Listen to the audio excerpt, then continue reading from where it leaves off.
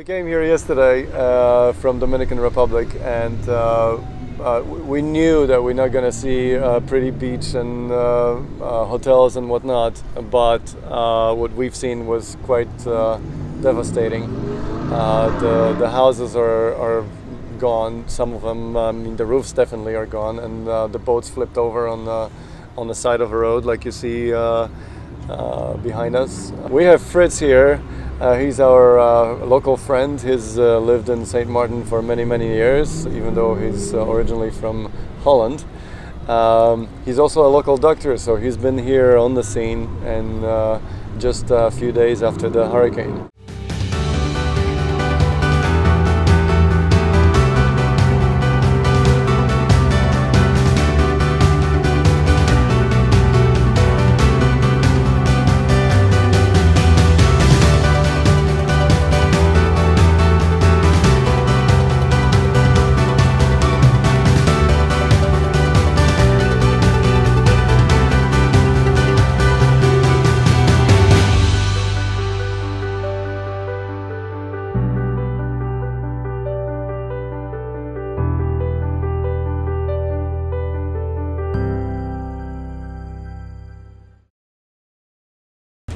So, night number 3 on the way from DR, Dominican Republic, to St. Martin, and this is night number 1. We had some thunderstorms. Night number 2 was really nice, and night number 3, here we are. We just changed course a little bit to the right. We're heading pretty much directly upwind, so we're hoping that those thunderstorms are moving exactly with the wind, and they're moving almost exactly with the wind, just slightly more to the north. So we chose to go south of it, and I can't imagine sailing without the radar. It'd be nerve-wracking, especially that one of those clouds is obviously a little bit not happy, and it's producing some thunder, so we want to stay away from it. But once we clear that, this is a 24-mile range. We seem to have just 2 more scattered things, so that hopefully we can get around and start heading northeast towards St. Martin. Thunderstorms tonight are nicely evenly spaced out, 24 miles. So that puts them right on the edge of the screen. As soon as I manage to miss one, I see another one right at the edge of the screen. So much for sleeping. Beautiful sunrise, time to sleep.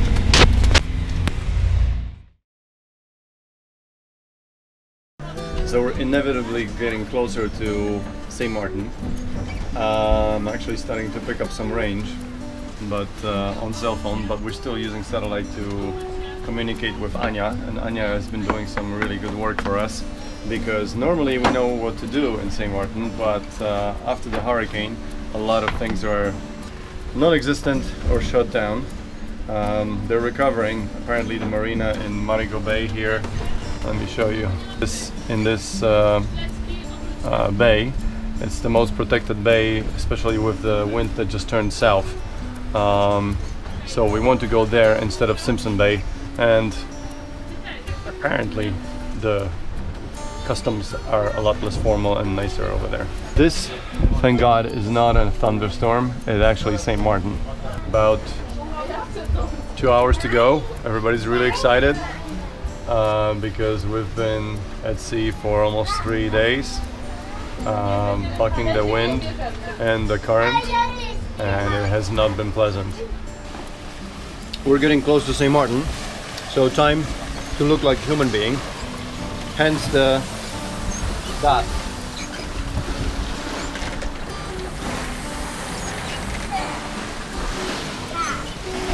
Julian is, as usual, confusing the hose with the salt water and the fresh water.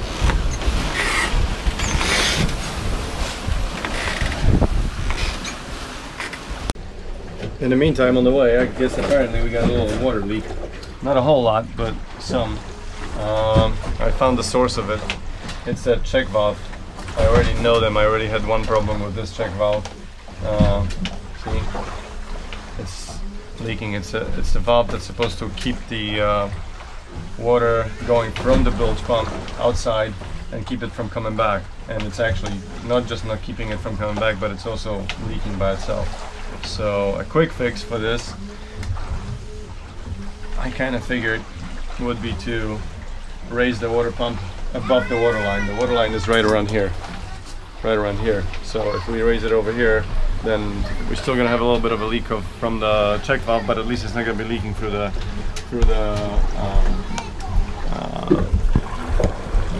bilge pump. I'm just gonna do a little quickie on it, and then I'm gonna dig up a new check valve and change it. But for now, I figured something like this should do. You're gonna love this. Of course, that is sort of a dangerous proposition, because now we no longer have an automatic bilge pump here. So we have to monitor if there is no other leaks in the meantime. And we can soak up all the remaining water that I already soaking up. But not a whole lot, but some. There we go. And I'll fix it when we're on anchor in probably like something like an hour. Flying fish courtesy of the ocean for breakfast. Watch this.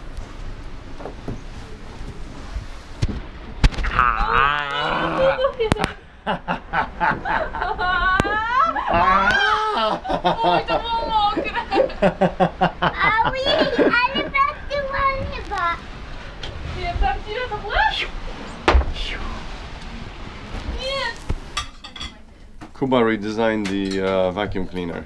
I think it's a lot easier to vacuum right now because, you know, it's nicer to handle, right? And also it's totally environmentally friendly. It doesn't spit out anything. See, whatever it comes out of it goes back in there. So I think he's got a good idea. We just made it to St. Martin, and it's pretty damn scary. I will do close-ups later, but you can see boats stranded on the shore, and most of the roof's missing, most of the windows blown out. It's pretty crazy given it's already 2 months after the hurricane. So anyway, when we take a closer look, we'll let you know.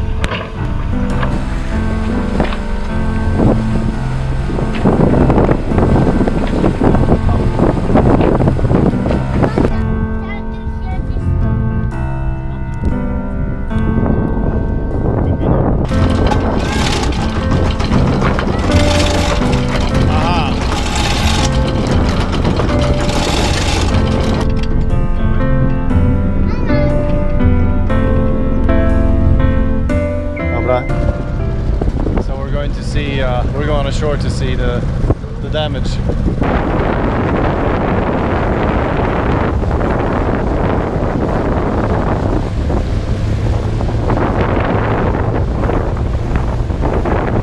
So this is what's, honey, this is what's left of our favorite restaurants.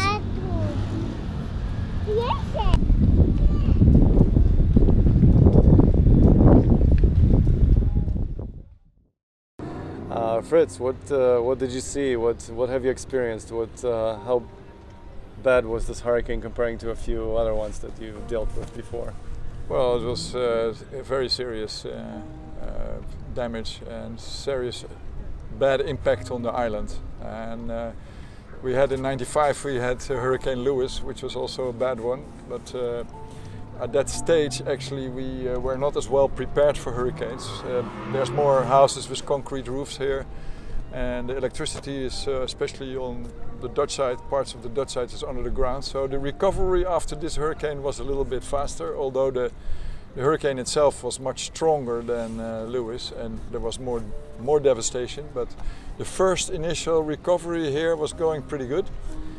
But now, somehow, due to all the political problems in the political situation, it is stagnating. There's not much happening. Just to tell everybody, the Dutch side is effectively independent at this point, right? It's it's part of the kingdom, but it's independent. Right. And the French side is still France. It rules itself effectively. Yes. Yeah. At this point, and the French side is still French. And it's still French. So the French can do whatever they want, and so also they don't have to ask permission to come here. But for example, the Dutch, when they arrived here to help, they had to ask permission from our Lieutenant Governor and from our Prime Minister to really come ashore with the Marines and to really start helping the people, but also to stop the looters from going into the houses and the shops. Right, when I spoke with Zdenka, she said that one of the biggest problems right in the beginning, right after the hurricane, was actually the looting and pretty much lawlessness, not as much of a damage, at least to some houses. Yeah, well, of course the damage was done, but there were still quite some warehouses and shops were in order. Intact, but then already during the storm people came to already break in and loot, and so that has done a lot of damage to important businesses here on the island, which is our main income, of course. The hotels, the tourism and the yachting. Exactly. industry. And if you damage important stores that bring in the stuff, then and they're not opening now because of all the looting, they are so without any money and income, and they don't really want to start again. So that's very bad for the island.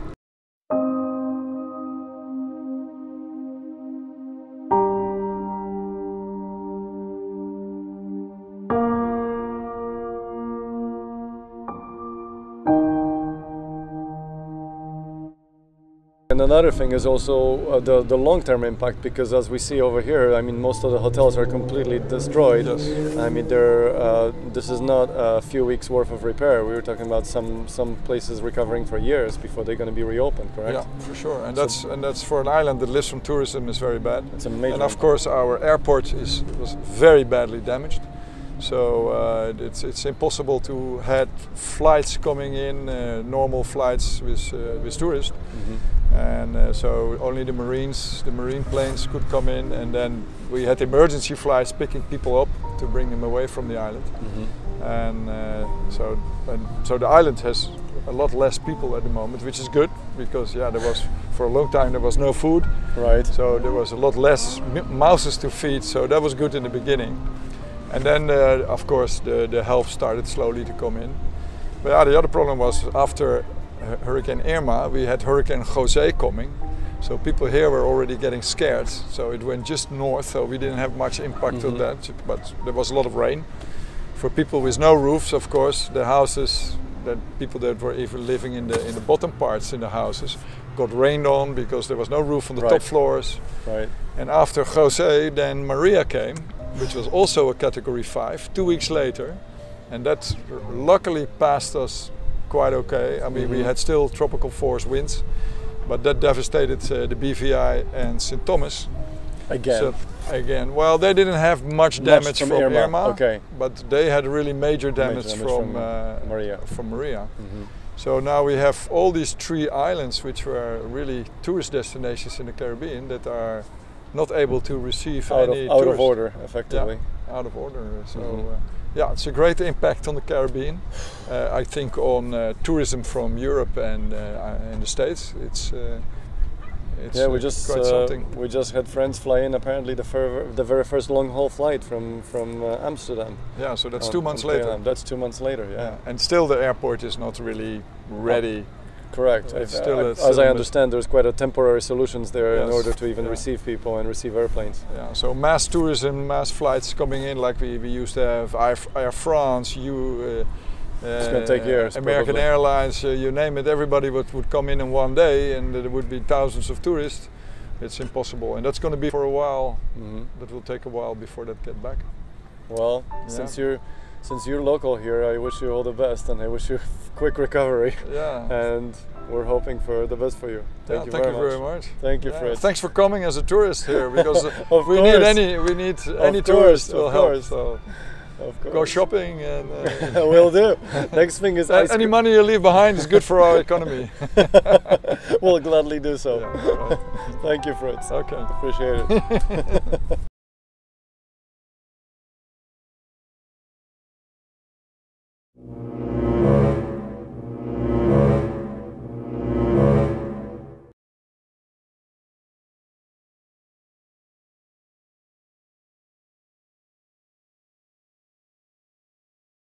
Os segredos vêm da floresta de luz. Pachamama, Pachamama, abre a consciência dos seus filhos a crescer.